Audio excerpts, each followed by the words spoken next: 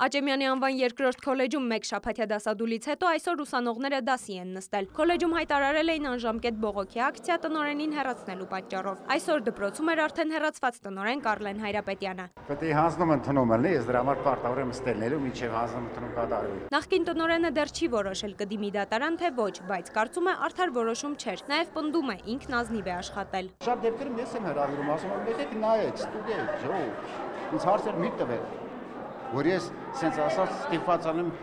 արդարանալու դաշնատել, ես արդարացող չեմ։ Դասախոսներն էլ ասում են անհամաչափ վերաբերմունք է։ Վերջին կես տարում տնօրենի աշխատանքը 2 անգամ ստուգել են, մինչդեռ պետք է թողնեին աշխատեր։ Այո, հնարավոր է քոլեջում տիրեր որոշակի թերացումներ, սակայն 1 տարվա տնօրենին առաջինը աուդիտի եզրակացության արդյունքը տեսչական ստուգման արդյունքում հունիս ամսին 2018 թվականին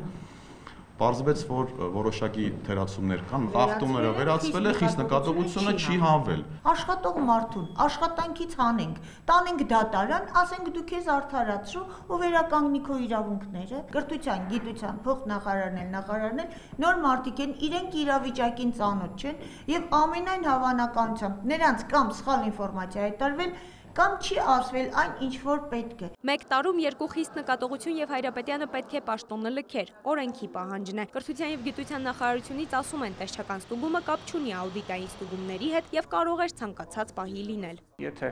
արկա է բողոք, ապա բողոքի հիման վրա տեսչական մարմինը կարող են ստուգում իրականացնել եւ որևիցե ժամանակային սահմանափակում տեսչական մարմնի կողմից ստուգում իրականացնելու չկա։ Ստուգումներից աուդիտային խախտումները 60 էջանոց փաստաթղթում են, իսկ տեսչականից 2 դասախոս չի ունեցել դասավանդելու իրավունք, բայց դասախոսները կարծում են պետք էր ողջունել տնօրենի այս քայլը։ Անձը ունի համապատասխան մասնագիտական որակավորում, ունի տուրիստական ընկերություն, հրաշալի վարում է, կառավարում է իր բիզնեսը, ունի բոլոր հատկանիշները, նաև մանկավարժությամբ զբաղվելու։ Դե ասեք դուք, արդյոք